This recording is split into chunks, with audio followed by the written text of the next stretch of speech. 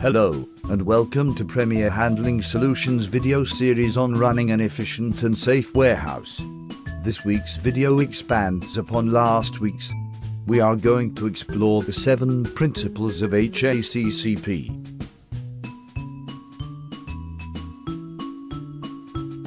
Step 1. Conduct a hazard analysis.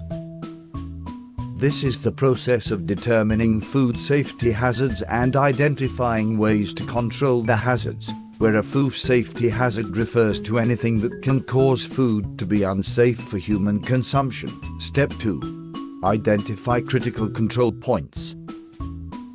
A critical control point can be anywhere in the food manufacturing process where a control can be implemented. These will help reduce food safety hazards. Step 3. Establish critical limits for each critical control point. Critical limits are the amounts, both maximum and minimum, a hazard needs to be controlled at a critical control point to ensure food can be safely consumed.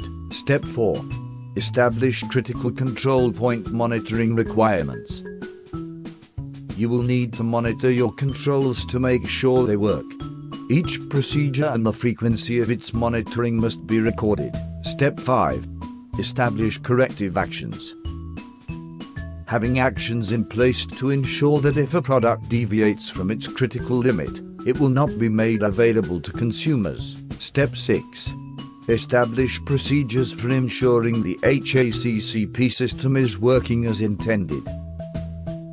You must validate that your HACCP plan does indeed work and ensures safe food products. Step 7. Establish record-keeping procedures. HACCP regulations require warehouses to maintain documents about its hazard analysis and written HACCP plans, as well as records on critical control points, critical limits, corrective actions and verifications.